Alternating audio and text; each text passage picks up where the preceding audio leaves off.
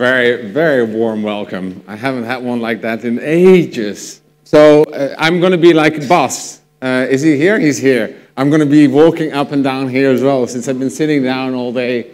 I'm going to talk to you about how you can pay for all these services that you have been presented today. Because these guys are good, but they're expensive in some cases.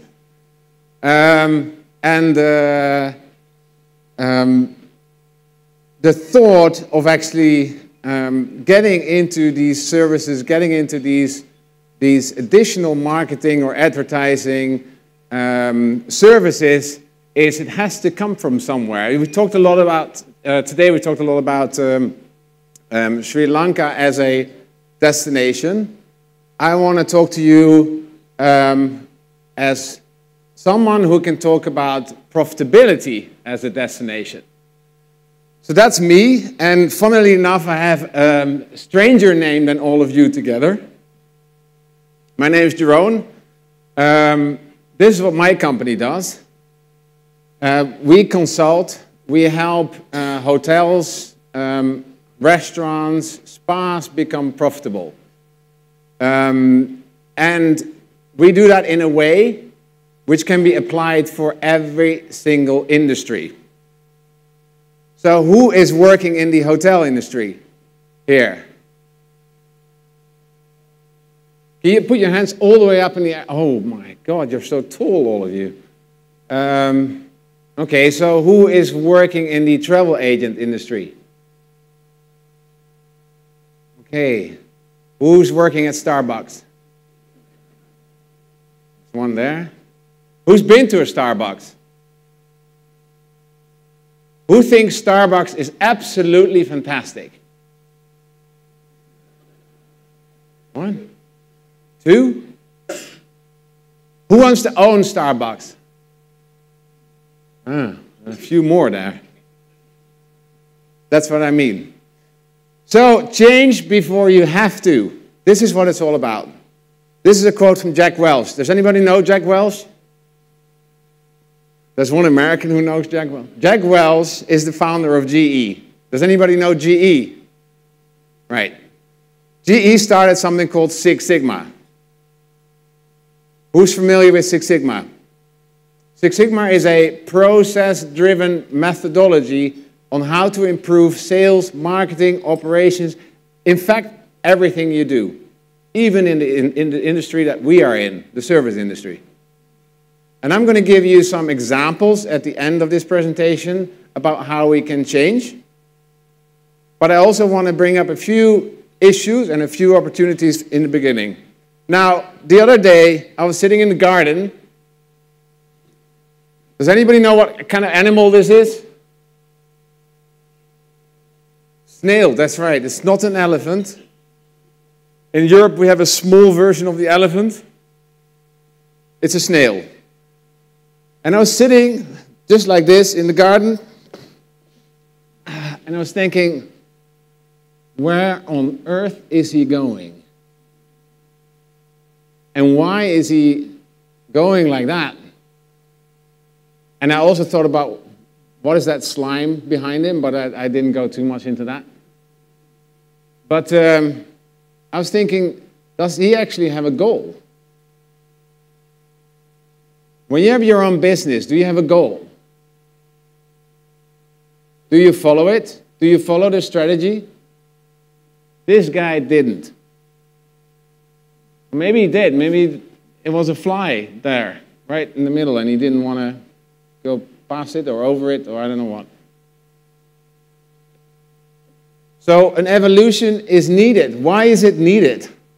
Because of the mergers. One is buying the other. We heard it this morning. It goes real fast. Buyouts. It's all about the brand these days. When you are Belgium and you're going for the first time, you're going to Sri Lanka, what are you looking for? Security, safety, perhaps a bit of loyalty, and you look for a place that you recognize.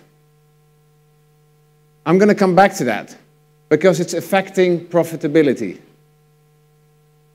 Success of independent hoteliers. We can see that. You know, there's so many new hotels, new hotel chains, smaller hotel chains, boutique hotels.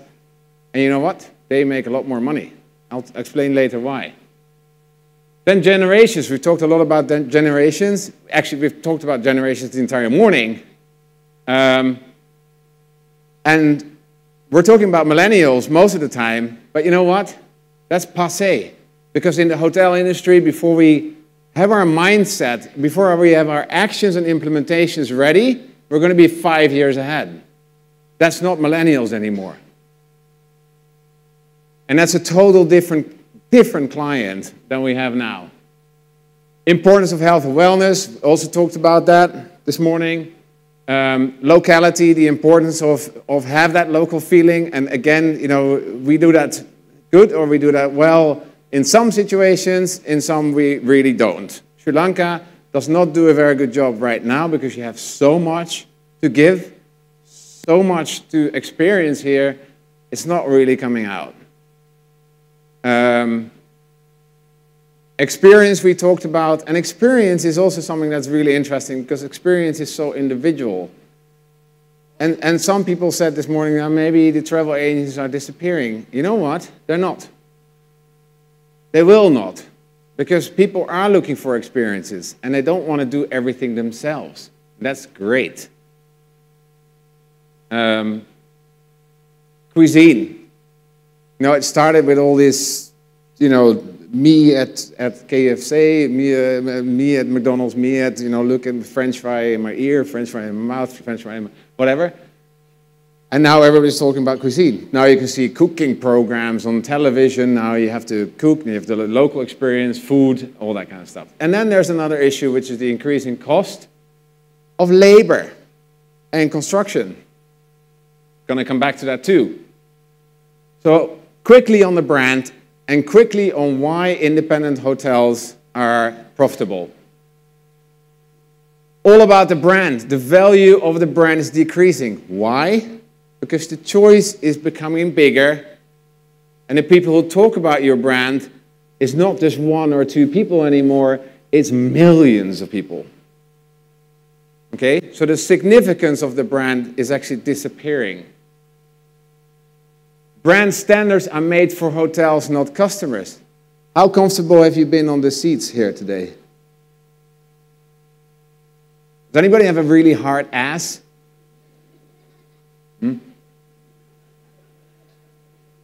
It's a brand standard because, you know, you need to have meeting room seats. Your butt needs to sit somewhere, but from a hotel perspective, they need to be stackable. Because, you know, as soon as you guys all leave, there's going to be dinner here tonight, and then all these chairs need to be stacked somewhere, so they need to be stackable. That is a standard. Is it comfortable for your ass? Not so sure. So brand stands for industry orthodoxies. You know, we've talked about a lot of data. You know, and in the coffee break, someone said, "Phew, there was a lot of data this afternoon." It was like, and then someone said, "Use data, do something with it." Indeed, data is individual. Data is not a standard. We cannot say, you know what? 25% of our room revenue should be housekeeping cost. Nonsense. Where does that come from? No idea. Another standard is, and I'm going to talk about that later on, because I want to bring to you a sour apple in the hotel industry, which is housekeeping. Housekeeping is something where, you know, apart from branding and marketing in the hotels, the first thing that happens and where you decrease cost is in marketing, PR, housekeeping. You know, no more floor supervisors, blah, blah, blah. There's a few standards in there which are questionable. Then brands think global, not local. For about, probably 4 years ago, I was sitting with one of the largest hotel companies who had 6 people doing content marketing and connecting at that time with people who wanted to hear something or experience something in London. and they were sitting outside New York. And I'm thinking, how the hell do they know what's going on in London? They're not thinking local. And then there's the decreasing loyalty to brands that we already talked about. By the way, the new generations that we haven't really spoken about is increasing loyalty to brands. Just so you know. And then this one I'm going to touch on very quickly because I see my ticker is going really fast. But the great thing is this is the last session, so I can talk as long as I want, right? There's nobody going to be hunting me down except for the Swiss guy here. So the success of independent hotels, quick strategic and tactical decisions. You've seen that. If you have your own space, if you have your own property, if you have your own company, it's like that, bang. You do it. Increase of efficiency. You don't have to follow all the rules. You don't have to follow this system, go through that system. Reporting, we talked about purchasing orders last night. You know, 3 copies, 1 to the accountant, 1 to whatever. You know, it's so much work. And increased focus on personnel. We talked about that today as well. We are still a service industry, right? That personality, that touch, is everybody's looking for it. When it's an independent hotel, easier, much easier. Creative freedom. You know what, I can do an event with the neighbors or I can do whatever, you know, much easier. There doesn't need to be. I actually remember one brand that I worked with, and it was an Irish brand, and they wanted to do, they followed the guidelines or the standards of the company, which was green. So all the material had to be green. So, and then they did a wedding brochure, which was green. I was like, would you get married when you get this folder at home? This is green. You know, and I called them up and I said, you know, I think we should have a picture of a wedding couple on the front, a ribbon around it. And they called back like, you're so traditional. I was like, you know what? A wedding is probably the most traditional thing in the world. Success. So boutique and independent hotels are unique. So, you know, what we see now is that they actually, you know, they're in prisons, they're in churches, they're adjust to the local area. Meatpack in New York is a very good example that started 11 years ago. And then investments are made very quickly. So we don't need to ask 55 owners, we don't, you know, all that kind of stuff. Is everybody with me still? In the back of the room still with me? You put your hands up? Is it fun now? After all this digital and data stuff? Good. So we have cost as opposed to revenue. 4 things I want to talk to you about. The 4 P's are out. Does anybody know what the 4 P's are? Can anybody say one of them? What? Oh, someone's been to hotel school over here. That's a Swiss guy again. Seriously. So I'm going to talk about, the 4 P's are out. I'm going to talk about the typical hotel organizational chart, and I'm going to talk about innovation. And innovation, I'm going to talk about how you can think differently. And I'm giving you an example, but I want you to think like, oh, maybe I can use this, this technique for my own company or for whatever organization you're in. Okay? So the first part is boring. There's a little data in there. Okay? Are we ready for that? So labor cost is the largest cost for hotels. F&B, which is food and beverage, in case the travel agents are not aware of it or whoever is not aware of it. And housekeeping top the charts. Operating costs are on the increase. And that's because of training, that's because of social services, that's because of the extremely large turnover, and it's because the hotels are not very good at paying good salaries. And when you pay peanuts, you get monkeys. Now, over the last 10 years, of all the projects that Moschino has done, and that's big brands, mid-sized brands, as well as independent hotels. And this is something that I want you to look at and remember extremely well. Over 80% of incremental profits have come out of marketing, out of revenue increases. And we talked about these costs. We talked about housekeeping, for example. Housekeeping is the first area where costs are cut. However, if you make $8 more per room, you can actually have about 12% of your inventory, your people, on your payroll. And that's quite a lot. So over here is another expenses in the total labor cost. This is 2015.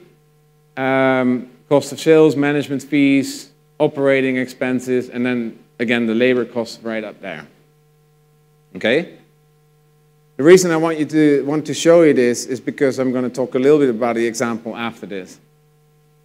The 4 P's of marketing are out. Absolutely, they are. And there's a few in here that I'm going to talk about.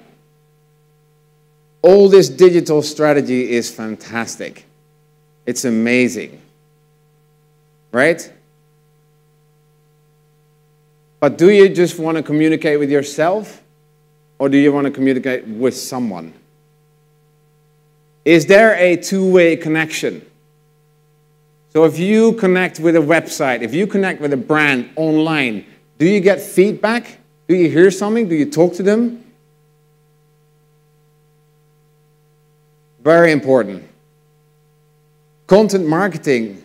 You know, we've seen a not so great website early on. I can give you probably about 90 to 95 of the websites that I see of hotel companies are absolutely useless. Useless.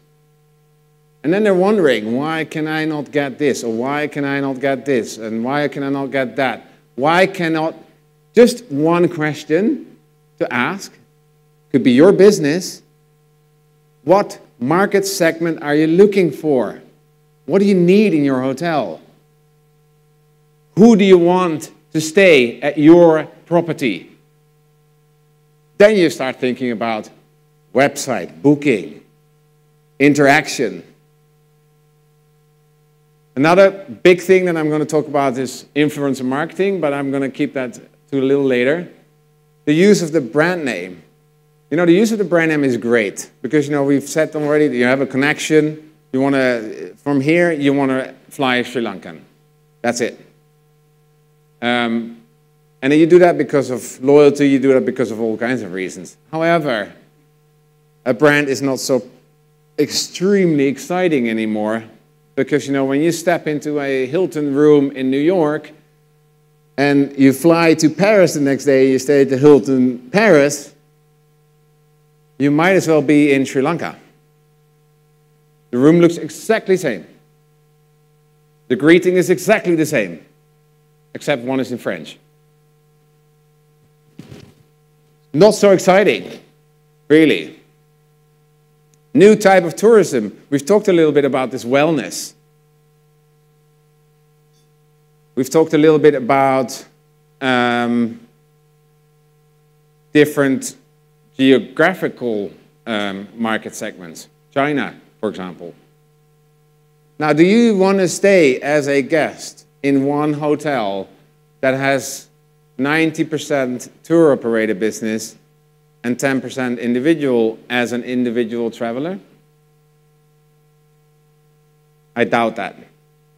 Because as an individual traveler, you expect personal service. You don't expect 20 plates on a stack in a restaurant, right? You don't expect people to roll suitcases through the restaurant because they need to hurry up for the bus. Then there's the mobile online needs, and then there's gallery and video. The pictures, I'm going to show you some examples. I have 7 minutes, so I need to be a bit quicker. Going back to influencer marketing. You know what influencer marketing is? You, all of you. Not people who like your picture, not people who think that you're amazing and fantastic. Maybe your grandmother, that always works. It's people that you influence, people that you talk to and have a communication with and say, you know what, you need to go to Sri Lanka. It's amazing. It's such a great place. Where did you stay? Well, we stayed there. Why did you stay there? Well, because of this, this, and that. Picking the right person or picking the right strategy, the right marketing strategy. You know what? Over 40% of companies, corporate companies and hotel companies are not happy with their advertising or marketing agency. And that's because there's a shift. Because these guys can no longer do what one or two people with a selfie can do. But again, how do we get these people into one bracket and understand, you know what, this person, this influencer, can actually go there and there and there and target exactly that market segment that we want. Okay? Gallery and video. So here's one. Reality counts. Now, I'm not sure. Is this a beach destination, do you think? Sri Lanka? Maybe not. Maybe a little bit. Huh? Well, I'm going to show you some pictures real quick. Who wants to stay here? Hands up. One person? Two? Three, 4, 5? The Swiss guy, of course.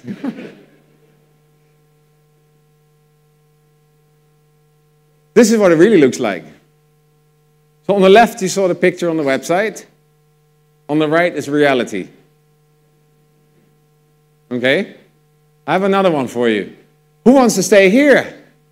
Cocktails, the whole shebang. That's what it looks like. One more for you. Beautiful beach in the Caribbean. Who wants to stay there? Next to all the Germans. Huh? Sorry, there's 2 Germans here. Oh, sorry. Ouch. Okay, my rating has just gone down dramatically. So another, just, giving you an example of the 4 Ps, right? Reality counts. People don't want lies. People want reality. They want two-way communication. They want to know exactly what they can expect. No more rubbish. Okay, I have 4 more minutes. 2 examples. Do you know what this is? Can you read it? This is basically what every hotel that I work with looks like. Almost every hotel, except for the ones I've been to and I have changed. This is what it looks like. GM, F&B manager, housekeeping, Bob, Charlie, John. Okay? Do you think that works? How does it work in other industries? Like this. See what this means? In a process or unit, take F&B. Food and beverage. Restaurants in hotels are boring and they're not doing well. Why? Because of a number of things. First of all, they don't have their own unit. They don't have their own management.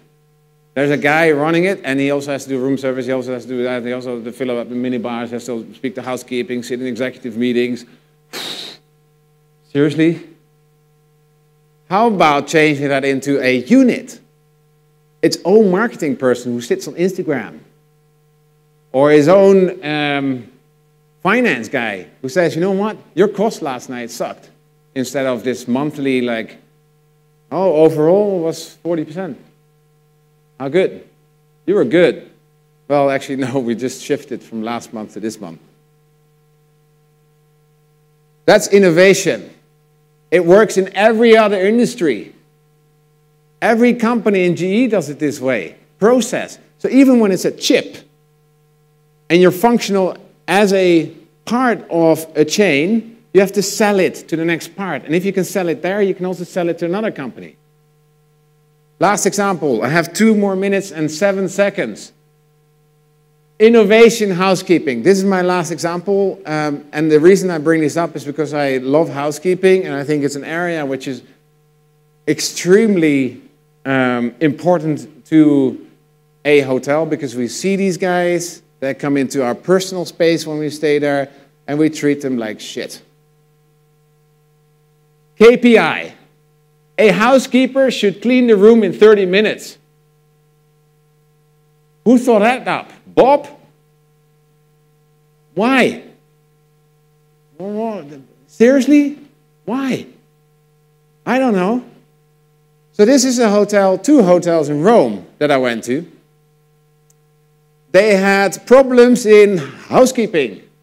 In fact, 12% of the housekeeping staff hadn't been there for 10 years, and they're still on the payroll. Interesting. High sick leave, extremely high sick leave. Hard work, labor, back. That was a problem. High sick leave we had to solve, and we had to solve the satisfaction of the people working there. So we started defining this.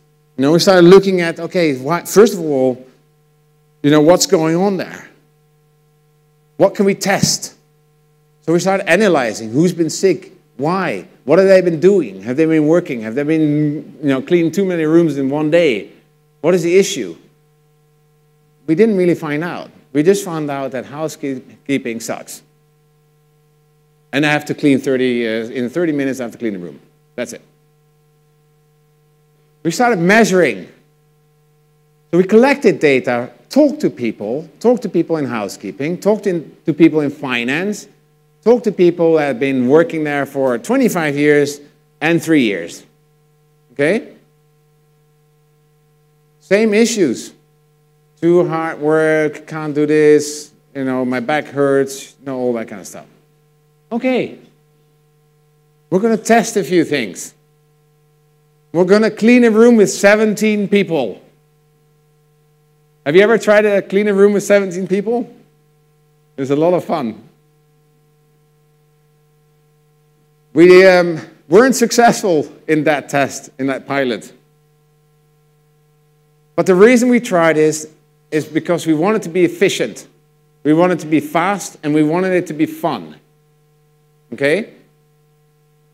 So when we did this exercise, it turned out that to clean a room in 2.5 minutes with 5 people was very efficient. These guys could go from place to place. So as soon as there was a checkout, this group went there, there, there, there, there, all over the hotel. Okay? And it was amazing. What do you think happened to the satisfaction?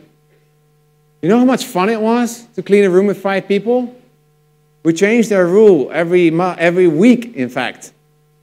So a boss in week 1 could be the boss in week 2. The person cleaning the beds could be cleaning the bathroom the next week. And everybody had their role. So much fun. And when we started meeting them, they were really bored. So they started chatting with each other, went coffee breaks, and we paid them for it. But our efficiency increased dramatically. We didn't have to have supervisors any longer because they were supervising each other. We didn't have to have floor supervisors. We didn't have to go to the next level. And when we started improving, just like wearing glasses, we also found out that they were so excited, and someone came up with a suggestion. You know what? Housekeeping can actually make money. So the laundry department, instead of cleaning everything for the hotel, they also started cleaning shirts and suits for offices that are in the area. So they could make money in the times where it was slow. And then we control it. Happy people, right? Happy housekeepers. So that's my wish for you for today, is bring this change home. Think about it differently. Use this methodology. Buy my book. Seriously, I don't make money on the book. It's fine. But But what I want you to think about is, if I have this process, if I use this, turn it around. Skip all this, it has to be like that, it has to be like that. Forget it. There's so much opportunity in sales, in revenue, and also in costs. Thank you.